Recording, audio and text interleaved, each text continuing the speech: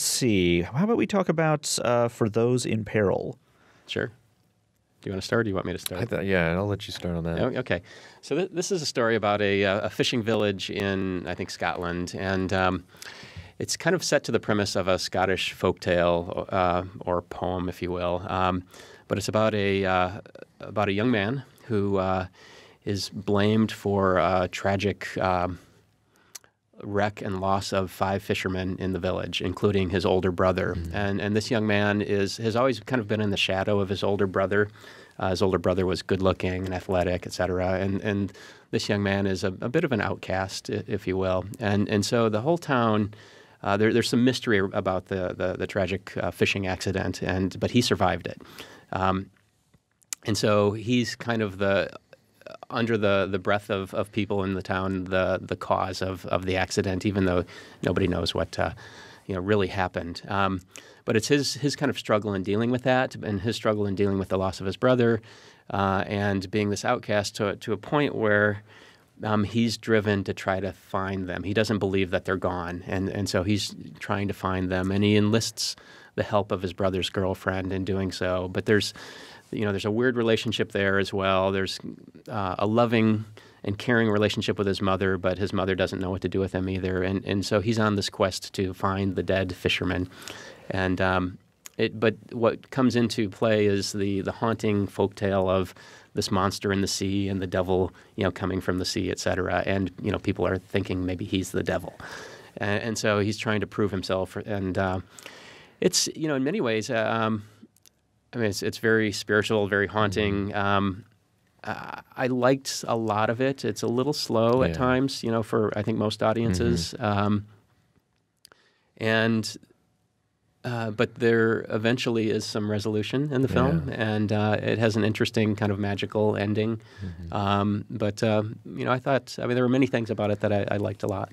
Yeah, the movie didn't really sort of grab me until about the second half because, like you said, it is a little slow. I think I went into it thinking maybe there would be more conflict with the people in the village. You don't really get a lot of that. You only get sort of a few key moments where he's actually in contact with, families of the men that got were lost. It's important to note that this was his apparently first time out on the water. Is that right? Right. I think that's what they mentioned. So they were kind of blaming his ineptness at being out there, sort of as a part of. They were grasping at anything to sort of to put blame on him.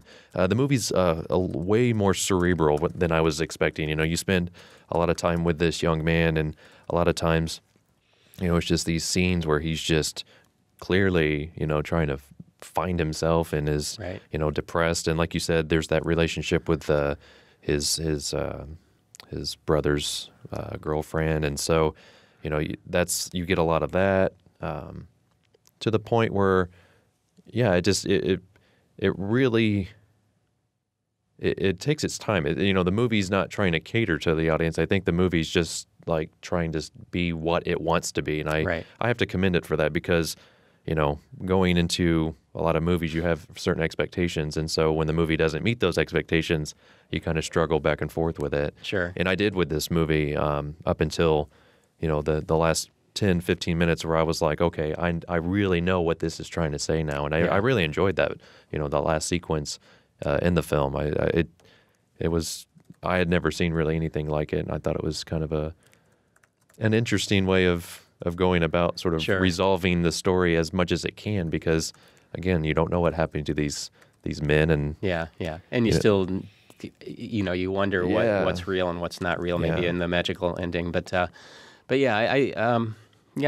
enjoyed it quite a bit. I think haunting is a good word for it though, because it, throughout.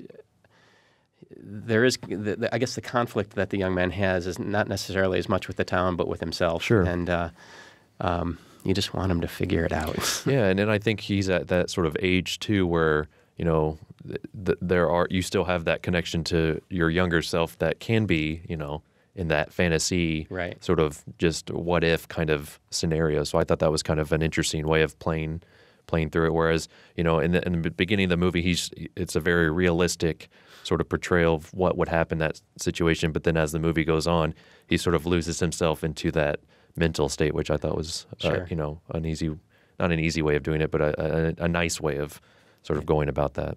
And I thought, I enjoyed being. Not that I would want to be in that fishing village, but Sure. I enjoyed being exposed to that small Scottish fishing village, because it's something that I don't remember seeing on screen in the past. So it took us to a place where we hadn't been as well. Yeah, the only movie I could think of was The Perfect Storm, Okay. that has done something like that. Yeah. But I mean, you're sort of with the boat rather than back at home. Yeah. So it's kind of a flip on that, I think. Yeah. Which is pretty interesting. But I would encourage people to see it. Right on. Yep. A Place for Film is recorded at WFIU Studios in Bloomington, Indiana.